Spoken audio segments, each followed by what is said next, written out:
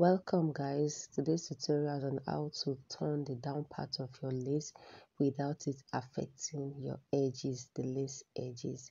Yeah, so this is the one I've done. Can you see? I'm just trying to show you how it is. All the sides same. Yeah, you can see the way I turn with lining and the satin, and it's not affecting the edges. Yeah, it's very neat on the inside. It is neat and beautiful. That way you will not have any issues. Most people find this very difficult on how to turn their lace with lining and satin. Yeah, so that is what we'll be learning how to make today. If this tutorial is what interests you and what you will learn how to make, I will urge you to stay till the end of this tutorial. Yeah, you can see how everything is neat on the inside. It's so beautiful and neat. Yeah, kindly stay to the end and subscribe to my channel, guys.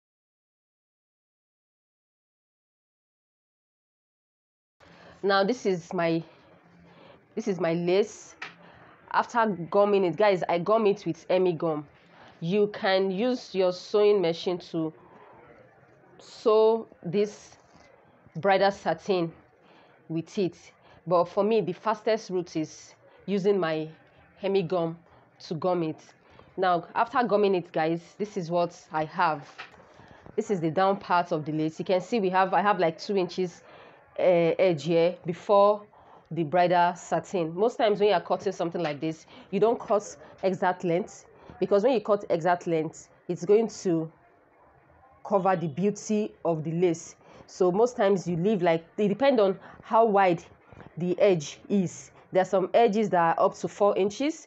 There are some that are like 3 inches and so on. So that is how you would cut your, the length of your bridal satin, and your lining do not have to be the same length with your lace. Now that I have gummed it, guys, I'm going to be marking 2 inches from here. From this point, from this end here, guys, I'll go up by 2 inches. Then I'll just mark the line like this. I'm going to do the same thing for the other side. I'm going to open it like this and open to where 2 inches is.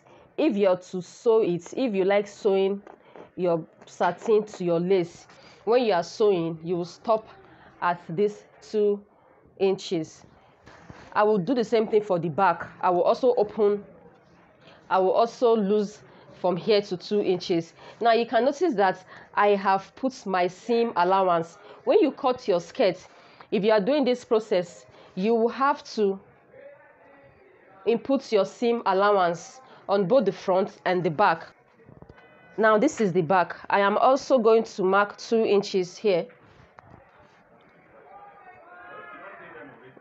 I'm also going to indicate 2 inches here. This is the zip side. Then the side also, I am also going to mark 2 inches. This is one of the back, and this is the second back. So I am doing the same thing also.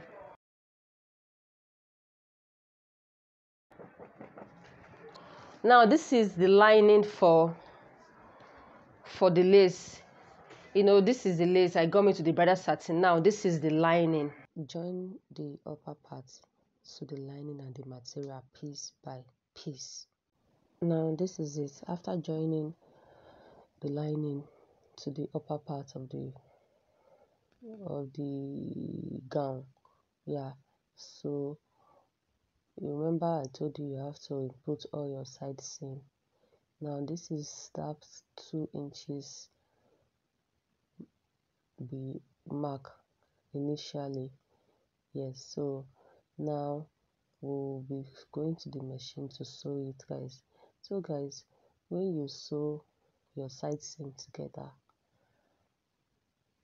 when you get to that 2 inches, just watch the way I do. Just watch the way I am sewing it. Make sure all the down parts are lined together. So when you sew and you get to this 2 inches, you're going to back stitch. Then you pick the satin.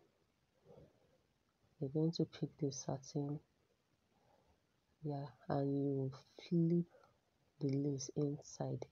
Can you see what I did? Then you will now continue sewing with the seam allowance that you mark. Yes, so you sew with the seam allowance that you mark.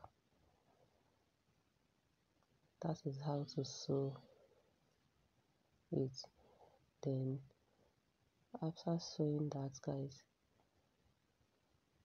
you can see the lace that you flip inside.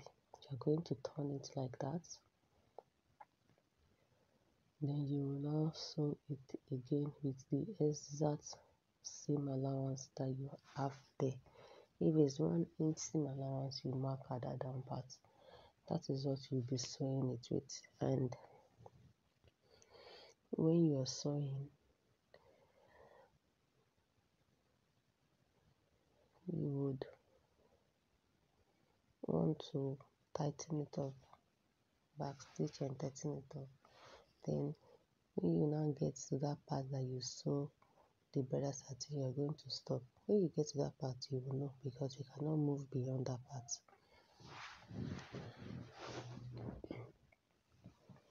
So guys, now look at the way it is inside. Can you see it? And we have that allowance. That allowance is what we'll be turning our lining with. So I'm going to do the same thing for the second side seam. Just watch.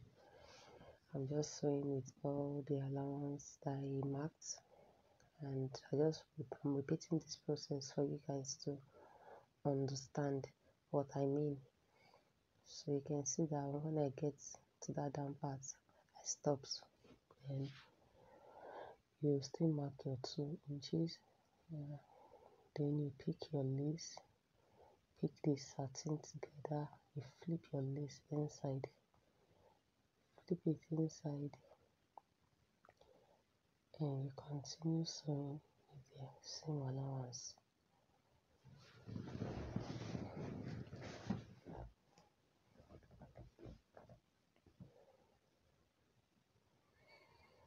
You can see the way it is after sewing.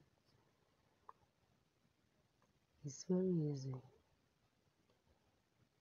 Okay, now the next thing we'll be doing is to sew we're going to sew the back. Remember, we only sew the 2 sides. Now for the zip allowance, you're still going to repeat the same thing. You'll be sewing it. After that, guys, we'll be sewing the lining together now.